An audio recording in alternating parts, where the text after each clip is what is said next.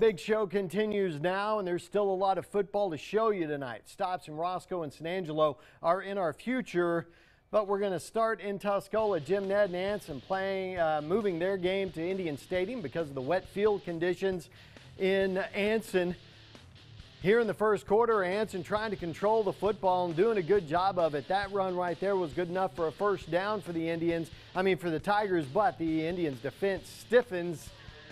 That stopped the Tigers right there. Let's check the score on this one. Jim Ned wins it 48-30.